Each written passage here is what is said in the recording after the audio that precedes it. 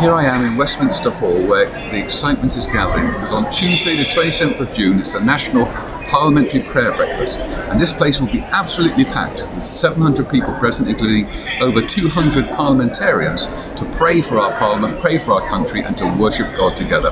What a great event it promises to be. And you could be part of it because we are live streaming it again this year. And if you want to come onto our website, www.christiansinparliament.org.uk, you can link in with the live stream and be part of what promises to be a fantastic event.